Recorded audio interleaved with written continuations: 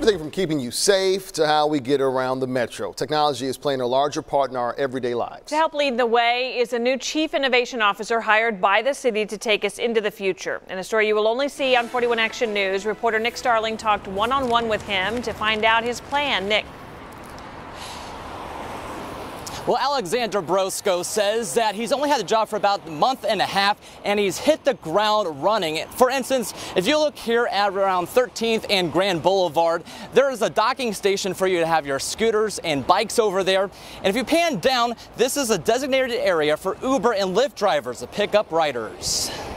Our office is there to help better integrate existing and emerging technologies into day-to-day operations within the city. Meet Alexander Braszko. He brings military experience to the job. I was working in the Department of Defense in the U.S. Army, and I was integrating emerging technologies, if you like, systems and capabilities into military operations. He'll now switch from military operations to how Kansas City will operate using technology.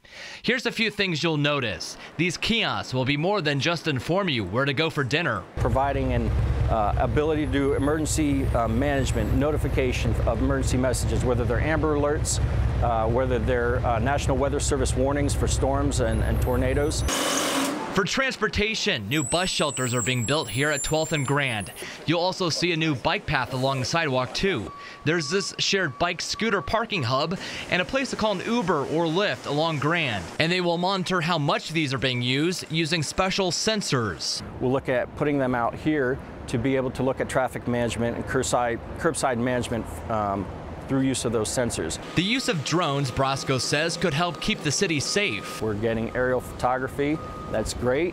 It would be great to have real-time access to imagery during an emergency management situation. With 5G coming to the metro, it can be a game changer. It offers a lot of promise, specifically for law enforcement when it comes to latency, situational awareness, real-time information. That's going to be a drastic improvement. It's changes like these some say the city needs to make. Kansas City is not a bad place to live, but it's a little slower pace than what I expected growing up. While the focus seems to be on downtown, Braszko's goal is to spread this technology citywide. We're only going up from here.